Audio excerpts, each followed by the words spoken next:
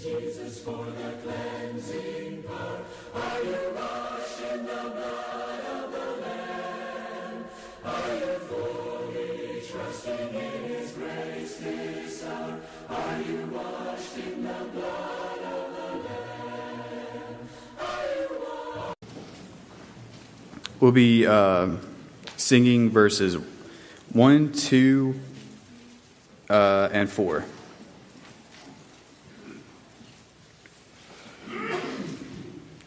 To Canaan's land I want my wayward soul, and lies. My guardians I will turn today, where the soul of man never dies.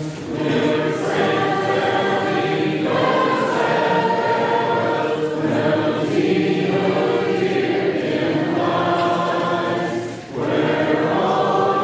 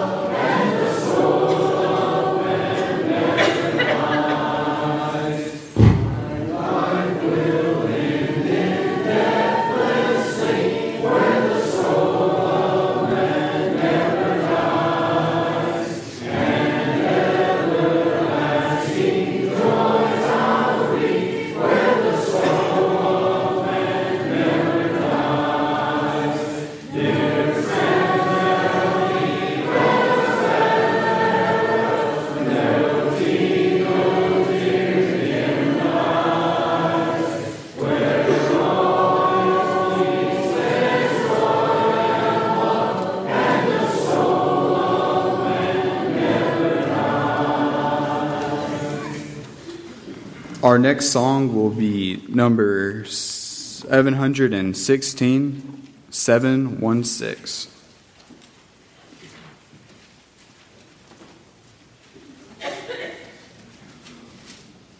Walking alone at eve and viewing the skies above, bidding the darkness come to welcome me silver sun. I have a great delight in the wonderful scenes above, walking His power and might, showing His strength and love.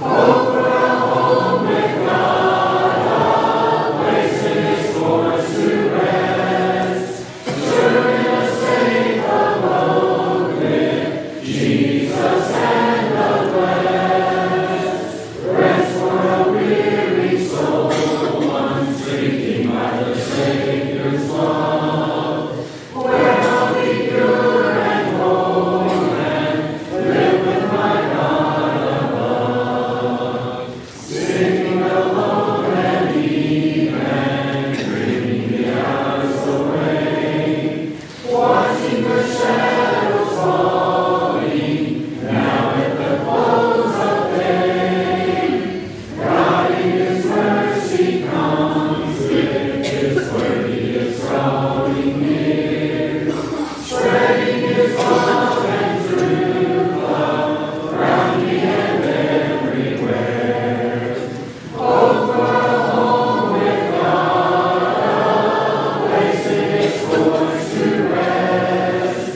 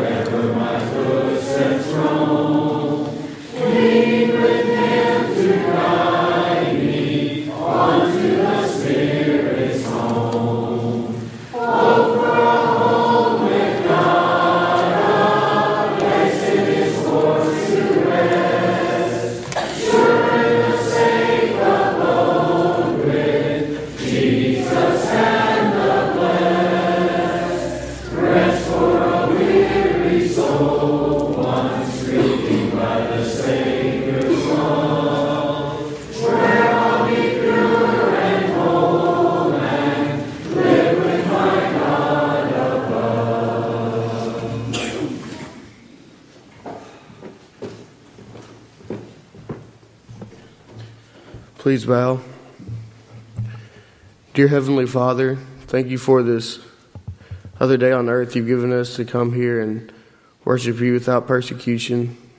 Thank you for letting the elders and Adam have us be able to come up here and do this. And please help anybody who is sick or chose not to come get better and come next time. Lord, help us to take this lesson and apply it to our daily lives and help us get closer to you. And thank you for all the rain and cool weather you've given us lately. In Christ's name we pray, amen.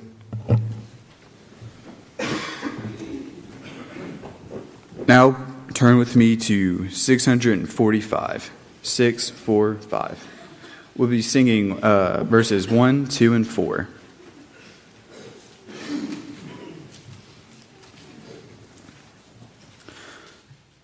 On a hill far away, stood an old rugged cross, the emblem of suffering and shame. And above that old cross, where the dearest and best for a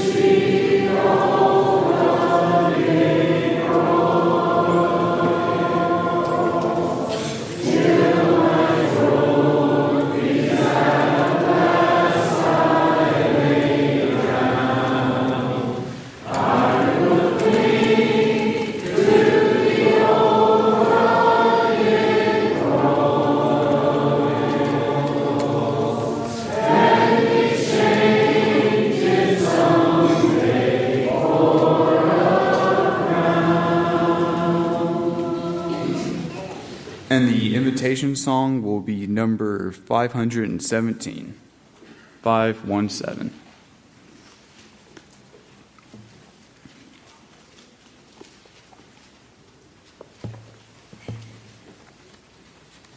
The next song will be number 231, 231.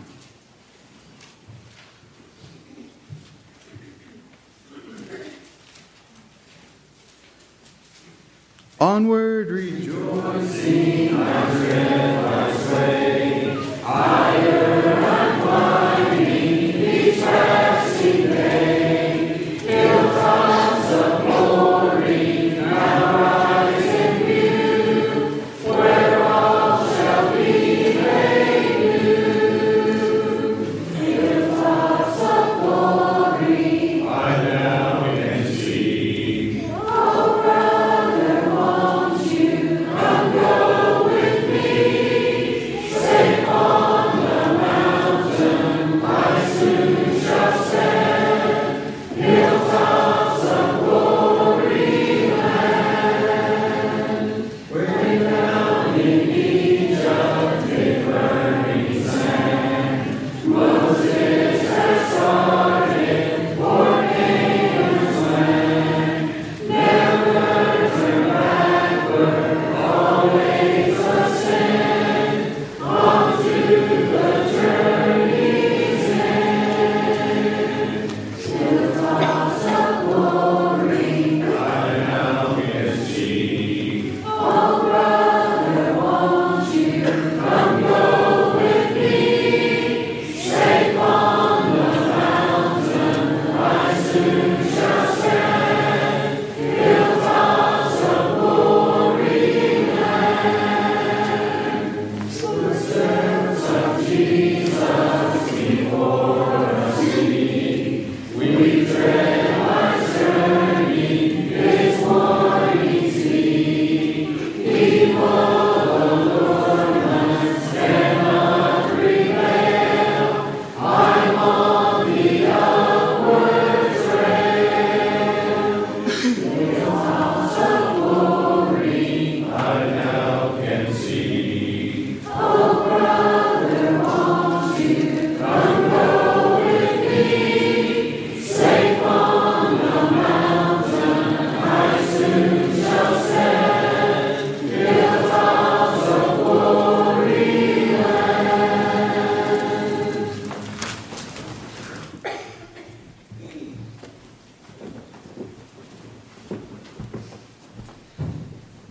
I will be reading from Matthew 5, verses 3 through 11. Matthew 5, 3 through 11. Blessed are the poor in spirit, for theirs is the kingdom of heaven. Blessed are those who mourn, for they shall be comforted. Blessed are the meek, for they shall inherit the earth. Blessed are those who hunger and thirst for righteousness, for they shall be filled. Blessed are the merciful, for they shall obtain mercy. Blessed are the pure in heart, for they shall see God. Blessed are the peacemakers, for they shall be called sons of God.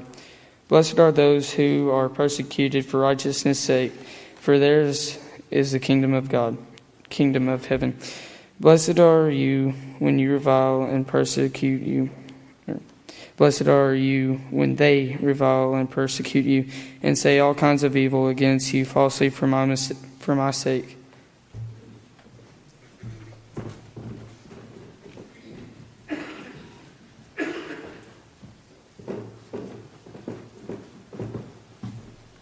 Good evening. Well, I'm afraid it's not going to be a long, drawn-out one this evening. But my lesson title is A Code for Christians. We all need a code to live by, something that guides us, a set of rules we can live by. We also need a little reminder of the basics, Christian 101. Like the Israelites had their 10 commandments, students have a code of conduct, and we as Christians today have the New Testament. But today I'd like to focus on the Sermon on the Mount, but more specifically, the Beatitudes which started off, which are found in Matthew 5, 3 through 11, as read in our hearing. Let's look at the background of Jesus' life at this time before we dive in. In chapter 4 of Matthew, Jesus had been tempted by Satan. He's called his disciples and went about healing all manners of diseases and acquired a great multitude of followers, and these are the people who Jesus is preaching to in his Sermon on the Mount. his Sermon on the Mount. The verses that make up the Beatitudes contain two halves, a condition and a reward. So let's dive in. Matthew 5:3. Blessed are the poor in spirit, for theirs is the kingdom of heaven. So what can we take from this verse? Well, the poor in spirit. Let's start with that. Many think that phrase means the humble. So when we break it down, this verse means the humble will get to go to heaven. But what does it really mean to be humble? One definition is having or showing a modest or low estimate of one's own importance. That being a little complex, I'm going to put it in my words. Humble is bringing yourself down low enough to where you realize that you're part of a bigger picture. A good example of humbleness is Joseph. When he was put into a political position, he was never flashy about it, but he kept his faith in God and was continually blessed because of it. Our next beatitude is 5:4.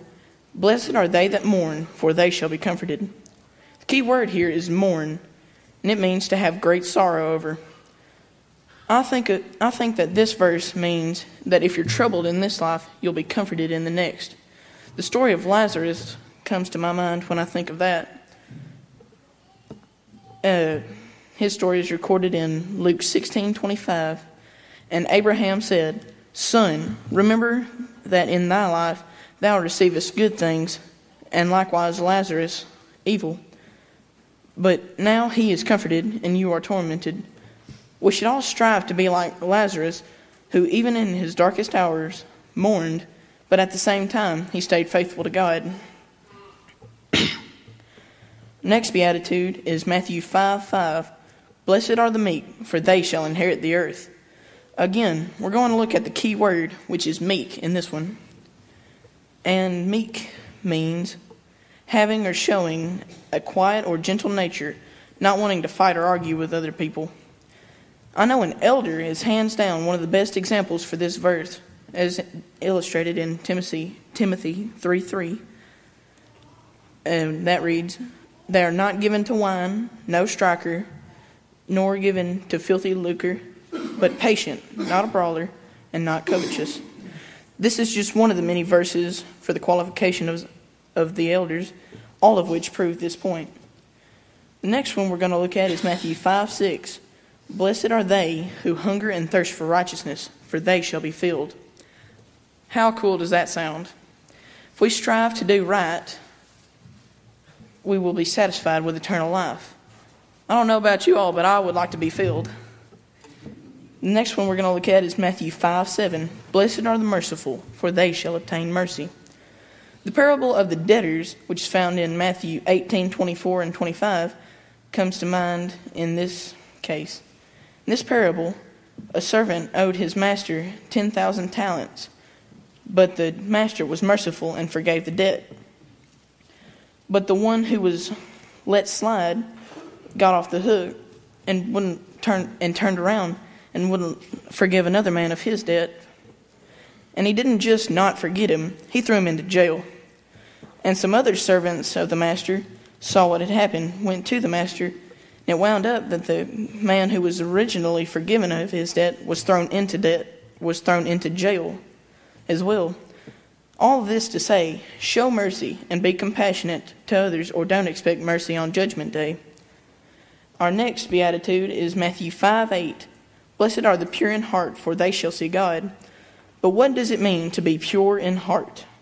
Well, the Greek word for pure is katharos, and it means to be clean, blameless, and unsustained from guilt. This is basically what good character is, right? So that's the first half of the verse, and the second half is pretty much self-explanatory. They shall see God. We should all strive to be pure because we all want to see God. And the next verse we're going to look at is Matthew 5:9. Blessed are the peacemakers, for they shall be called the children of God. For me, making peace is one of the most difficult parts of Christian life. When confronting any agitating situation in life, it's important that you don't blow your stack. Whether you take a walk, kick a wall, whatever you've got to do, if you want to be called a child of God, you have to hold your tongue, watch your temper, and keep making peace. The next two we're going to look at are Matthew 5:10 and Matthew 5:11. They're similar, so I kind of slumped them together in one. And that from Matthew 5:10 reads, "Blessed are they which are persecuted for righteousness' sake, for theirs is the kingdom of heaven."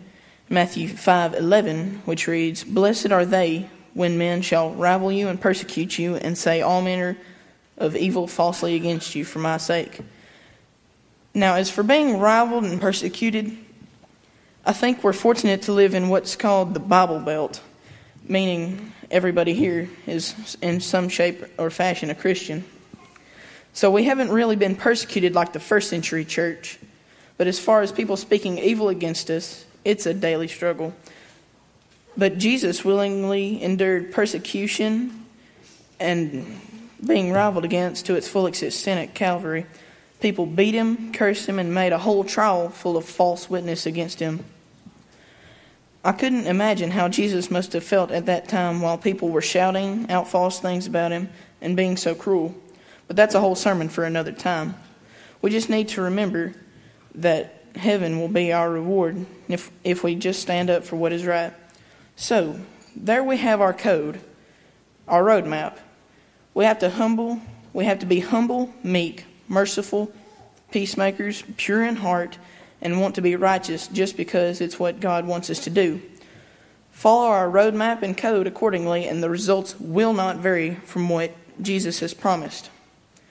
So, to close it all up, let's think about the lottery. Not to advocate gambling at all here, but how good would it feel to win the Powerball lottery?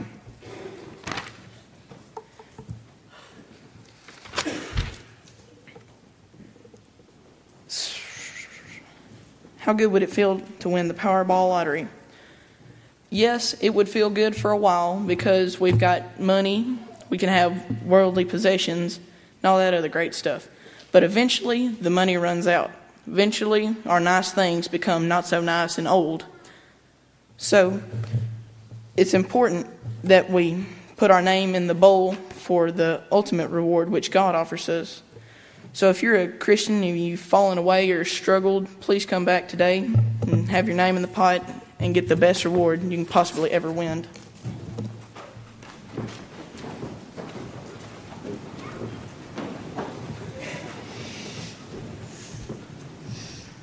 Oh, do not let the word depart.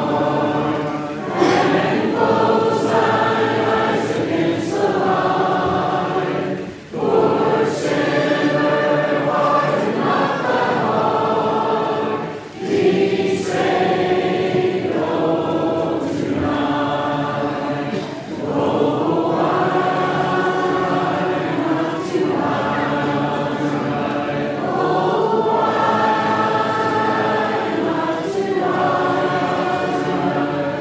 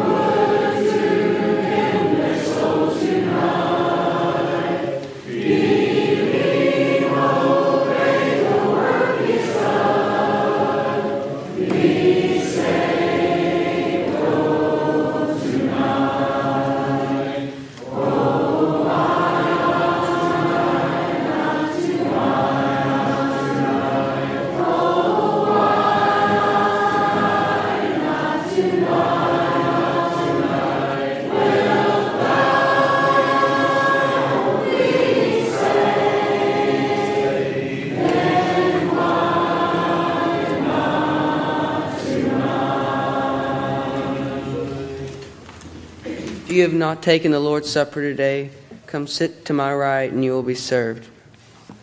Our next song, to get our minds focused on the Lord's Supper, will be 312, I'll Be a Friend to Jesus. That's 312.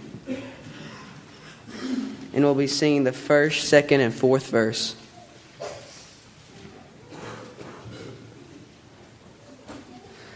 They tried my Lord.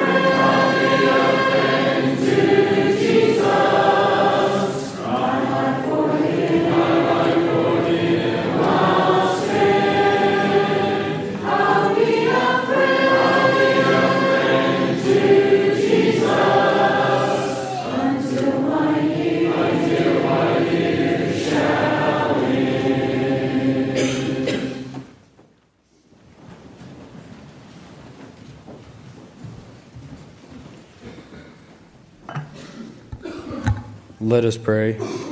Dear Heavenly Father, thank you for sending your Son to die on the cross for our sins. Please help us to take this bread in a manner pleasing to you. In Jesus' name we pray, amen.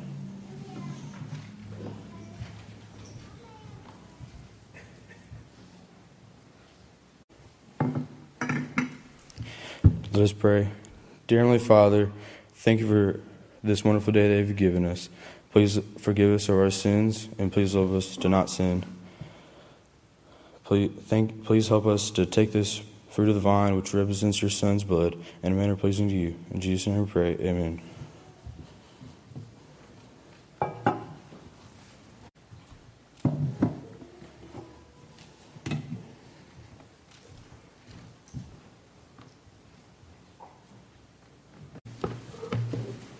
$824, I'll fly away.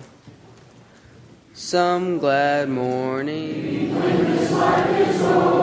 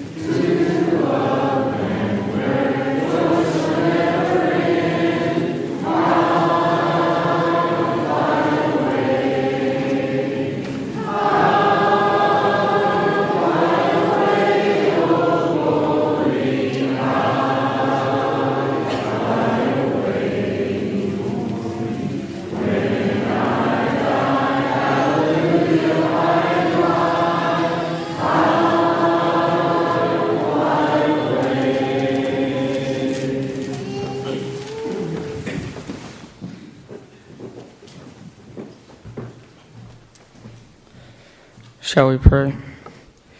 Dear God in heaven, thank you for this wonderful day that you give us. Thank you for the rain. Thank you for letting the elders just let us come here today and let the young men do this as we do at the end of every month. Thank you for everything you've done for us. Please forgive us of our sins.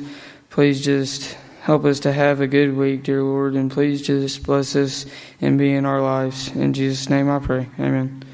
Have you been to Jesus for the cleansing power? Are you washed in the blood of the Lamb? Are you fully trusting in His grace this hour? Are you washed in the blood